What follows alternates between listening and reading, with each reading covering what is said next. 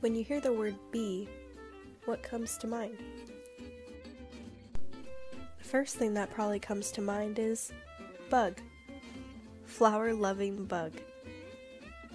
Or maybe what came to your mind was, for those who are allergic to their stings, you may have thought of your worst nightmare, your biggest fear, the thing that keeps you awake at night. Nah, that's ridiculous. Although bees are not skaters, nor are they basketball players, did you know that bees are actually mathematicians? That's right, bees are actually much more mathematical than we think them to be. Bees are actually pretty talented in using this tool called optimization. Not to be confused with Optimus Prime, optimization is a tool used in calculus which helps to find maximums and minimums. Basically, bees didn't just choose the hexagon shape because they are absolutely obsessed with six-sided polygons. In fact, they chose the hexagon because they are the optimal shape for storing their honey.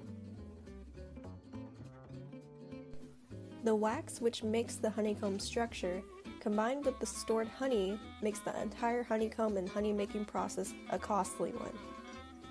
The bee's goal is to make this costly process as efficient as possible. Minimal waste of time, minimal waste of effort. This is called optimization. Let me show you an example of how optimization works. Let's say you bought 100 feet worth of wooden fencing and you want to create some sort of enclosure on the side of your house. You decide you want to place your fence in a way which uses the side of your house as one of the sides, so you end up saving some fencing, some money you don't want to spend, you know? Let's start off by drawing a diagram of what we're working with. We can label the width as X and the two lengths as Y. Since we know that we have 100 feet worth of fence, we can actually create an equation which we can use to find what the value of either X or Y is.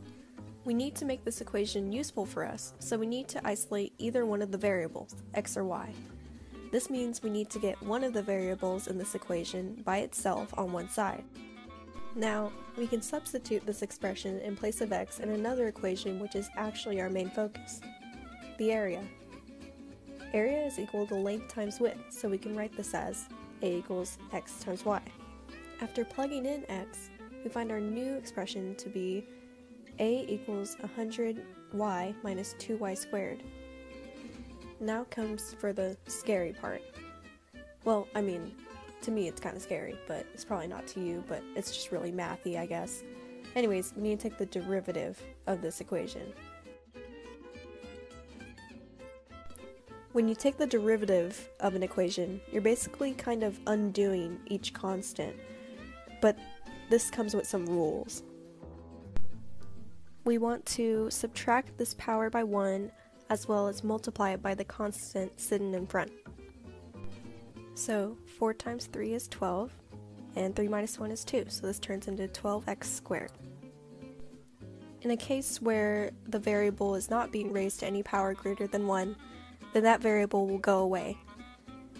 In this case, we will see y equals 2 plus 3 times 3 is 9, x to the second power.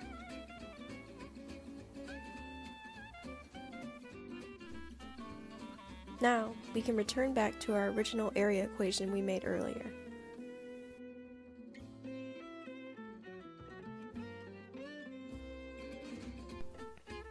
Our area was found to be 100y minus 2y squared. We need to derive this. Once we derive this, we get 100 minus 4y to the first power, which is really just like 4y. If you want, you can plug this into a graphing calculator so you can see what value y is. Or, you can set this equation equal to 0 and then find the y value from there.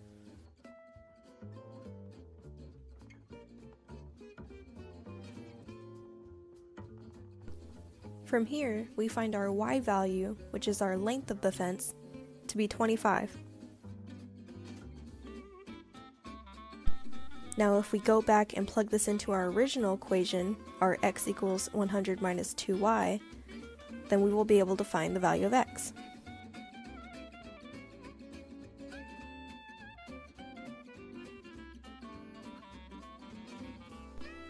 Through this, we find our dimensions to be 50 by 25.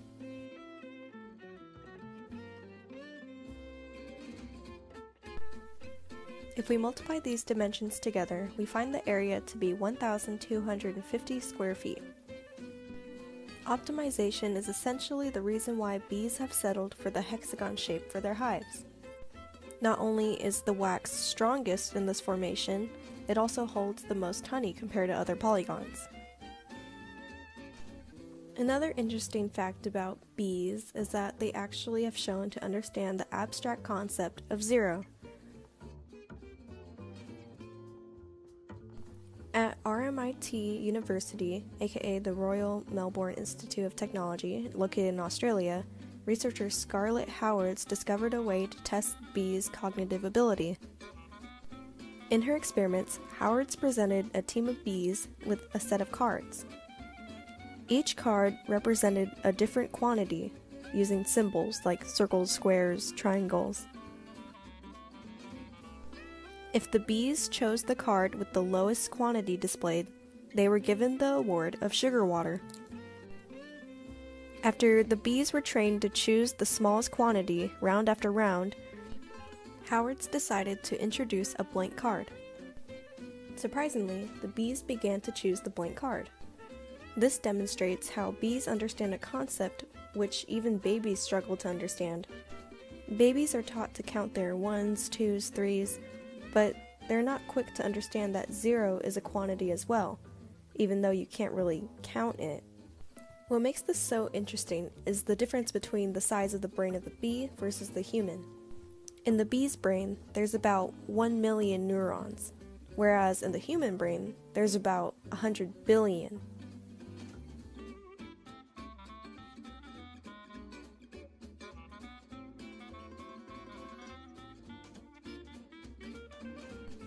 Such a case goes to show that bees are much more than just pollen jocks.